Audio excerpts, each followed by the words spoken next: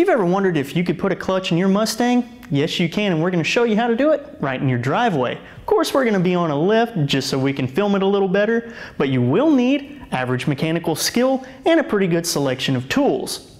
Also, beyond your new clutch kit, you're going to either want to have your existing flywheel resurfaced or pick up a brand new one. A couple other things to keep in mind: depending on the mileage of your car, you may want to go ahead and pick up a new clutch fork, a new pivot stud, new flywheel and pressure plate hardware, a new rear main seal, and a new transmission output shaft seal. If your Mustang is rocking a T5, well then you probably want to go ahead and upgrade to a steel bearing retainer as well. Follow along, we're going to get started with the disassembly. Disconnect your battery, remove the shifter boot, and remove your shifter handle. Make sure the transmission is in neutral and the parking brake is off with the car chocked. Jack up the car and support with jack stands.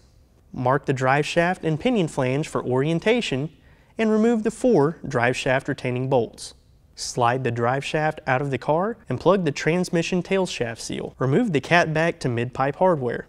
Unplug and remove the O2 sensors if equipped, and remove the 2 mid-pipe to header retaining nuts per side. Disconnect the smog tube if equipped and remove the mid-pipe from the car. Remove the clutch cable from the clutch fork. Pull the bell housing to cable retaining clip and slide the cable free of the bell housing. Unplug all electrical connectors from the transmission. Remove the speedometer cable and position it out of the way.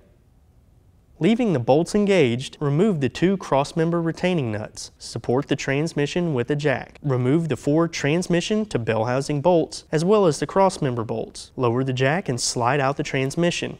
Grab some help if you need it. The transmission isn't heavy, but it is awkward.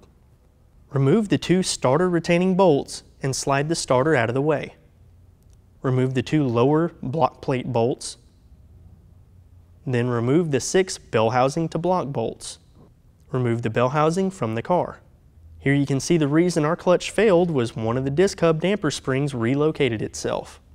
Remove the 6 pressure plate bolts hanging onto the pressure plate so it doesn't fall on you. Pull the pressure plate and disc off the flywheel. Looks like the disc hub broke, allowing the spring to come free. Remove the 6 flywheel retaining bolts holding onto the flywheel so it doesn't fall, and remove it from the engine. Pull off the block plate. Thoroughly clean everything for inspection. With everything taken apart, now's the opportunity to slow down and thoroughly inspect everything.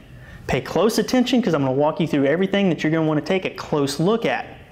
Start out with your input bearing retainer on your transmission, especially if it's a T5. If it's stock, it's probably worn, has several grooves in it. You'll want to go ahead and upgrade it to a steel bearing retainer. Ours has already been done sometime in the past and it's still good to go. Your bell housing spacer plate. If you notice anywhere around the starter hole, throw it away, put in a new one. An egg-shaped starter hole will cause your starter bolts to come loose, and you'll probably even have engagement issues between the starter and the flywheel. Inside your bell housing, thoroughly clean and inspect your pivot stud and clutch fork. If either one needs replacement, replace both. That way you don't have any wear issues down the road. On the back of the motor, take a look at your rear main seal. If it shows any signs of dampness, replace it. All this stuff has to come out to get to it anyway, so you might as well do it now. Same thing with the pilot bearing. If there's any signs of wear, just go ahead and replace it. You can run up to your local parts store and rent you a slide hammer and a pilot bearing tool, and it'll make the job extremely easy. If your car is still equipped with a stock clutch cable and quadrant, it really is time to go ahead and upgrade to an aluminum quadrant and an aftermarket adjustable cable. If you already have an aftermarket adjustable cable and it's got some years on it, and it feels a little bit draggy, go ahead and replace it. It'll make your new clutch feel a whole lot better, and it'll keep you going down the road without any failure opportunity later on. If your flywheel has a nice hue of purple and blue little check marks all over it, go ahead and chunk it. It's not worth resurfacing because those spots are now hard spots and it will not wear evenly even if you have it resurfaced. If it shows just normal rotational wear, you do have the option to drop it off the machine shop and have it resurfaced, or you can go ahead and replace it with a brand new unit. Take a look at all of your hardware. If there are any rounded off heads, any stripped threads, get new hardware. You don't want to have anything break or strip out on you when you're going back together. For all you 79 to 85 owners, this is for you. Because this car is an 85, it still had the original 10-inch clutch in it. This is a perfect opportunity to go ahead and upgrade to the 10.5-inch clutch that would be found in an 86 to 95 Mustang. This literally is just bolting on new parts, as the flywheels are the same diameter and the same bolt pattern, so they'll bolt right onto the crankshaft. You will need a 10.5-inch clutch, obviously, and you will need new clutch hardware.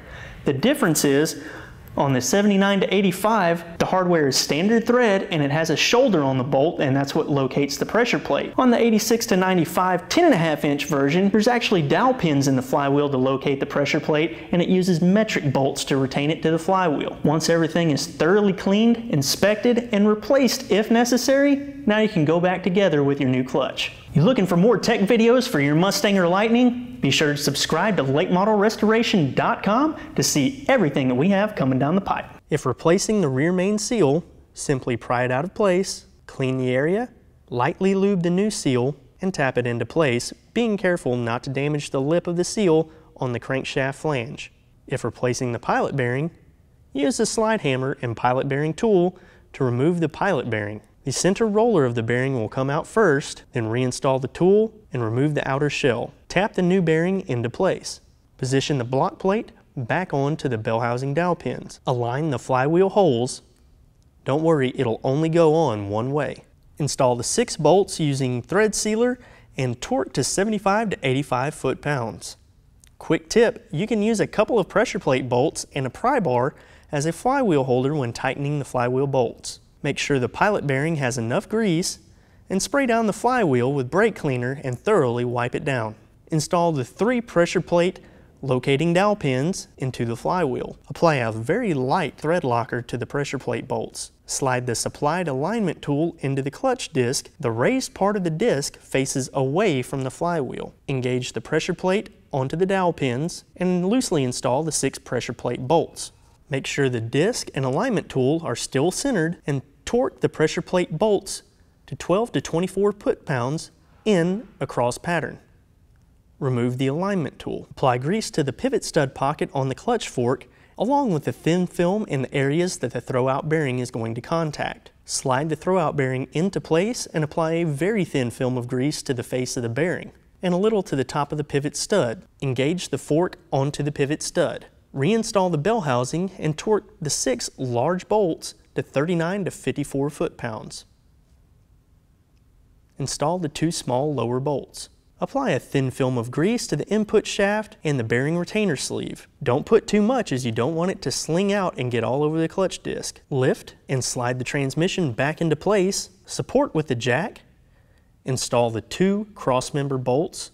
Install and torque the 4 transmission to bell housing bolts to 45 to 65 foot-pounds. Install the cross-member retaining nuts, tighten them down. Follow up by reinstalling the speedometer cable, electrical connections, starter, clutch cable, mid-pipe, cat back hardware, drive shaft, shifter handle, and boot. If you're running just an aluminum quadrant and an adjustable cable, run up your adjusting nut against the clutch fork until there's no slack, and then give it a couple extra tightening turns. Run up your lock nut and tighten it down, and test the clutch. Whenever you push the pedal in all the way, if it doesn't disengage all the way to where you can get it in gear, then crawl back under there, loosen up your lock nut, tighten up your adjusting nut a couple of more turns against the clutch fork, tighten your lock nut back up, try it again. Do that until you get a good pedal feel. If you've thrown a firewall adjuster into the mix, well, then all you need to do is tighten up your nuts down at the clutch fork and then use the firewall adjuster to make all your final adjustments. Screwing it out away from the firewall will tighten up the cable. Screwing the adjuster in toward the firewall will loosen the cable. And there you have it, whole clutch installed. Visit latemodelrestoration.com for many more in-depth videos just like this one.